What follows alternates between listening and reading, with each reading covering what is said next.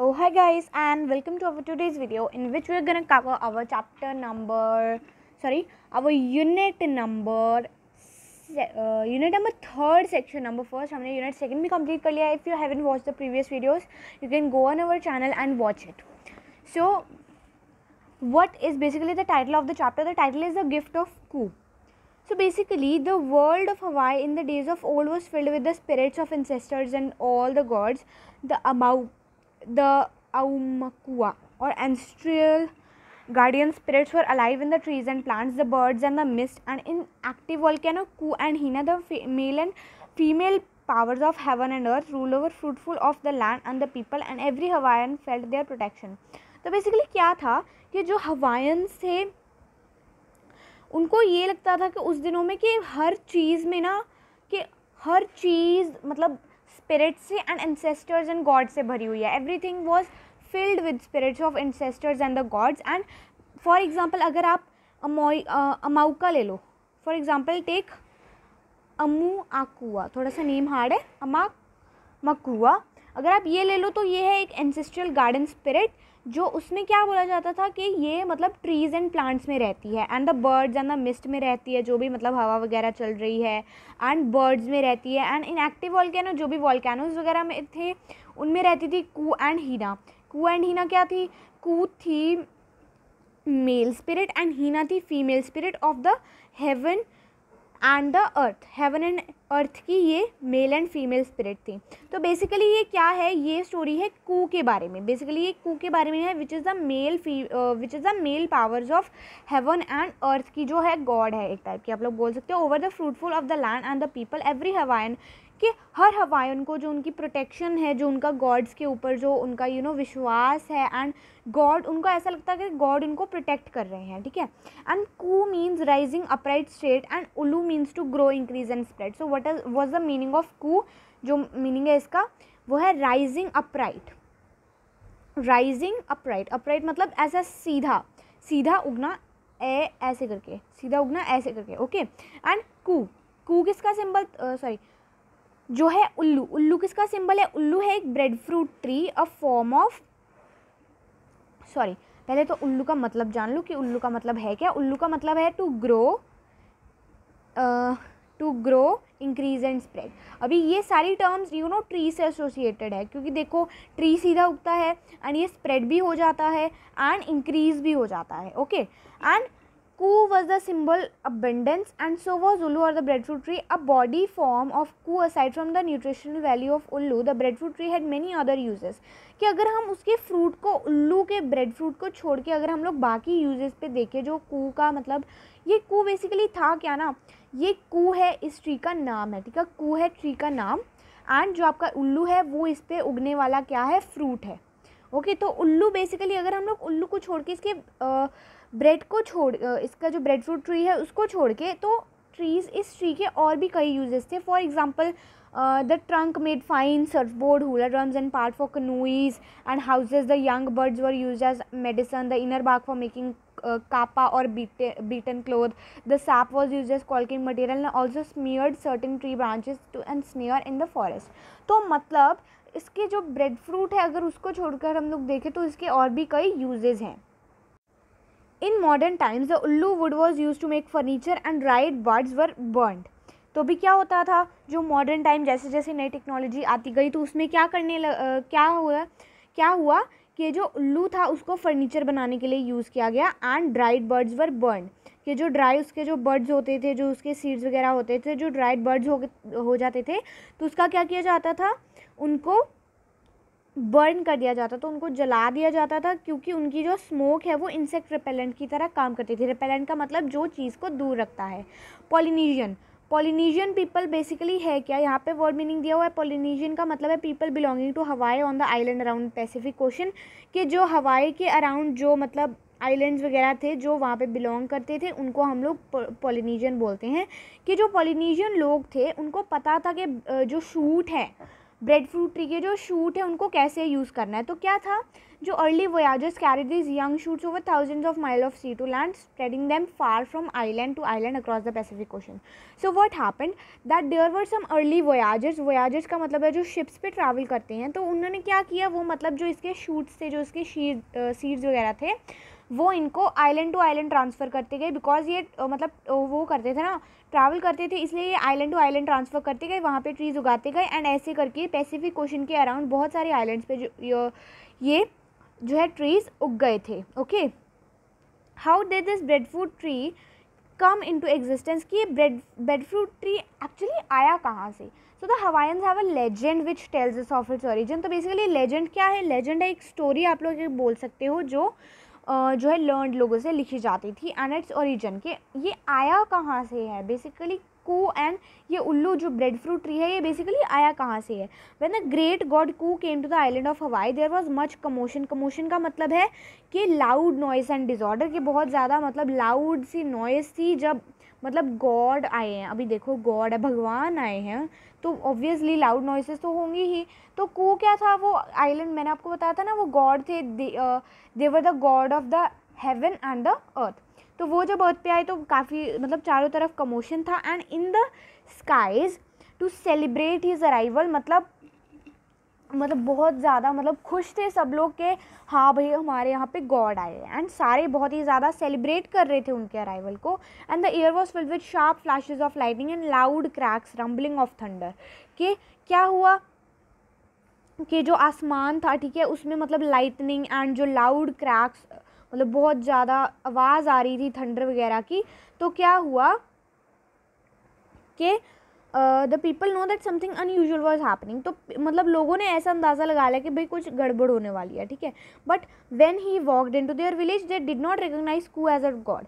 But जब वो village में आए तो उन्हें ये नहीं लगा कि कू एक गॉड था, बिकॉज वो एक मतलब नॉर्मल पर्सन की तरह ही आए, ठीक है, वो एक नॉर्मल पर्सन की तरह ही आए। कू lived among the people as a planter. Planter मतलब प्लांटर आप लोग बोल सकते हो, एक टाइप का फार्मर बोल सकते हो। And with powerful hands he moved huge piles of soil effortlessly. कि मतलब वो बड़े बड़े पाइल्स, बड़े बड़े जो आप लोग बोल सकते हो कि बड़े बड़े मतलब सॉइल, बड़ी बड़ी मिट्टी के मतलब क्या बोल सकते हो गुच्छों को ऐसे उठा लेते थे कि उनका जोर ही नहीं लग रहा, ठीक है। And with this long digging stake he alone did the work of 20, कि वो अकेले 20 लोगों का काम कर लेते थे। ही हैड दस मच पावर, क्योंकि वो एक गॉड थे, बट वो एक नॉर्मल जो है पर्सन की तरह आए थे। कू met a young women and the two fail in love. कि मतलब इनको फिर अपनी जो है पत्नी मिल गई, इनको अपनी पत्नी मिल गई, एंड उन्होंने मतलब शादी कर ली, एंड फिर they decided to start a family. तो फिर उन्होंने मतलब बच्चे वगैरह भी हो गए उनके। Many years pass in one particular year there was a terrible famine. Famine मतलब बहुत ज़्यादा क्या बोल सकते हो, फेमाइन मतलब आप लोग बोल सकते हो कि बहुत ज़्यादा बोल सकते हो कि बहुत ज़्यादा मतलब ट्राइबल टाइम आ गया था। और the people in the village become raised. Raised का मतलब क्या है, रेज्ड का मतलब है मिसरेबल, कि वो बहुत ही ज़्यादा गरीब हो गए थे, उनके पास खाने के लिए भी नहीं था, उनके मतलब अपने बच्चे भी भूखे मर रहे थे। Was there a way out of this Misri, someone could help, कि क्या इनमें से कोई हेल्प कर सकता था उनकी, कोई भी अगर उनकी हेल्प कर दे तो उनकी लाइफ दोबारा से सेट हो जाए, दोबारा से अच्छी हो जाए। वीक एंड होपलेस, कि उन पर कोई भी मतलब होप ही नहीं बची थी। कू and his wife so that their own children were starving, कि उनके खुद के बच्चे भी मतलब भूखे मर रहे थे, कि इसके मतलब बाहर निकलने का कोई तरीका है। कू told his wife that he could help provided she support to him. तो क्या हुआ, उसने मतलब कू ने बताया कि हाँ एक रास्ता है, बट उसने ये बोला कि इस रास्ते में क्या होगा कि मैं चला तो जाऊँगा बट फिर कभी वापस नहीं आऊँगा। तो फिर क्या हुआ, उसने मतलब देखा, उसकी आंखों में देखा, फुल ऑफ कंपैशन। कंपैशन मतलब एक्सट्रीम काइंडनेस एंड कंसर्न, कि हाँ तुम जा सकते हो विद अ हार्ट, मतलब वो उनका उसने दिल भारी करके बोल दिया कि हाँ तुम जा सकते हो। कि कू I have vote to love you know matter what happens and I will love you and now you must now and मट लेस यू गो, कि अब मैं तुम्हें जाने दूंगी क्योंकि मैं तुम्हें प्यार करती हूँ।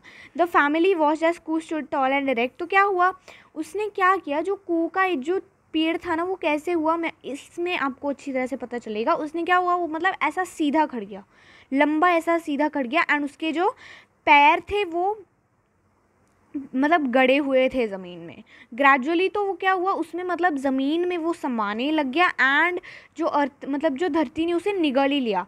एंड फिर क्या हुआ, जो कू का हेड था, कू का हेड था ना, सून दे as the top of कूज head the family kept a wiggle. Wiggle मतलब उस पर मतलब बहुत ज़्यादा मतलब निगरानी रखनी शुरू कर दी, all night long and watching and wait कि कुछ तो होगा। फिर क्या हुआ, मतलब जैसे जैसे अर्ली मॉर्निंग की राइट आई तो उन्होंने क्या देखा कि वो शिफ्टिंग सी हो रही थी थोड़ी सी सॉइल की, वेयर कू वॉज की, जहाँ पे मतलब कू समाया था धरती में, वहाँ पे ना थोड़ी सी शिफ्टिंग हो रही थी सॉइल की, थोड़ी सी हलचल हो रही थी। तो फिर क्या हुआ, एक मतलब एक छोटा सा पौधा उग गया वहाँ से, जहाँ का कू का जो सिर था वहाँ पे, मतलब जहाँ पे निगल गई थी उसको धरती, वहाँ पे एक छोटा सा पौधा हो गया था। एंड फिर मतलब पूरी फैमिली में ऐसे देखा, हैरानी से देखा कि 1000 ऑफ शाइनिंग ग्रीन में फिर धीरे धीरे क्या हुआ, वो और बड़ा हो गया, एंड एकदम पूरा ऐसा मतलब बन गया, पूरा ट्री बन गया, covered with 1000 of bread fruit tree which is the उल्लू। ठीक है, swinging gracefully from its strong branches. So farmer क्या हुआ, walking मॉर्नफुली through a near by field when he suddenly notice the bread fruit. तो क्या हुआ, एक फार्मर ने देखा, वो जा रहा था ऐसा अपने मौज से, फिर उसने देखा ट्री देखा, एंड वो मतलब शाउट करने लग गया कि देखो देखो, मतलब खेत की तरफ देखो, वहाँ पे क्या है, वहाँ पे एक बड़ा सा ट्री है जो था ही नहीं पहले। एंड फिर मतलब सारे लोग जो थे वहाँ पे आने लगे, एंड जो कू की जो वाइफ थी वो मतलब जो उल्लू ट्री के नीचे बैठी थी, stand over and a village forming a great circle around the family. तो क्या हुआ, मतलब वो जो कू की जो वाइफ थी ना, वो मतलब बैठी थी वहाँ पे, वो ब्रेड फ्रूट ट्री के अंडर बैठी थी, एंड सारे विलेजर्स ने, सारे गांव वालों ने उन्हें देखा। एंड फिर क्या हुआ, उसने क्या देखा, मतलब उसने अपने हस्बैंड की वॉइस सुनी ट्री से आते हुए, inside her head, and she close her eyes and listen to him. तो फिर उसने मतलब अपना दिमाग पे जोर डाला, एंड बिकॉज जो आवाज़ थी ना उसके दिमाग से आ रही थी, तो उसने अपनी आंखें बंद करके अच्छी तरह से उसको लिसन करने की कोशिश की। तो उसने क्या देखा कि उसने अपनी वाइफ को बताया कि मेरी जो बॉडी है वो है इस ट्री का ट्रंक, वो है इस ट्री का स्टेम, एंड जो मेरी बाहें हैं वो है इस ट्री की ब्रांचेस, डालियाँ, जो मेरे हाथ हैं वो है लीव्स, एंड मेरा जो सर है वो है फ्रूट। तो जो हार्ट है, inside each fruit holds the memory of my words, के जो मतलब एक हार्ट है जो एक एक फ्रूट के अंदर, उसमें मेरी जो यादें हैं, उसमें मेरी जो मेमोरी है वो है। एंड इस फ्रूट को अच्छी तरह से रोस्ट करो, इसकी जो छिलका है वो निकालो, एंड हमारे और हमारे बच्चे इसको फिर आसानी से खा पाएंगे। And so she did it. तो उसने ये किया, एंड फिर क्या हुआ, जो विलेज मतलब सारे जनों को पता चला कि हाँ, तो वो उन्होंने उनके बीच लड़ाई शुरू हो गई कि हाँ हम लेंगे हम लेंगे। तो only when outstretch hand were lowered did the tree grow back to it's full size a murmur. तो क्या हुआ, जब लोग लालची हो गए थे कि हाँ हमें चाहिए, तो क्या हुआ, ट्री अचानक से ऐसे पूरा ज़मीन के अंदर धंस गया, वो अचानक से बिल्कुल ही गायब हो गया, लाइक। तो फिर क्या हुआ, फिर लोगों ने मतलब वो मतलब फिर एक दूसरे से सॉरी मांगा, एंड फिर सबने क्या किया, अ Murmur was heard around the cot, कैसे विस्पर सा हुआ पूरे क्राउड में, एंड सब लोग शांत हो गए। एंड फिर कू ने वाइफ से बोला कि carefully dig up the new shoot with in my trunk and share them with our extended family and friends, के इसके जो नए शूट है, जो बीज वगैरह हैं, उनको डिग करो एंड उन्हें लो एंड फ्रेंड्स एंड फैमिली में बांटो। So she did. तो इनको मतलब सारे डिस्ट्रिक्ट्स में मतलब उगा दिया गया, एंड फिर क्या हुआ, वो बहुत ही ज़्यादा जल्दी जल्दी उगना शुरू हो गई, filling the sky with glistening मतलब शाइनिंग लीव्स प्लम्प, ये सारे फ्रूट से भर गया। And the bread fruit trees flourish मतलब अच्छी तरह वो उगे अक्रॉस द लैंड, एंड हर किसी के पास अभी उल्लू था, the nutritious bread fruit tree.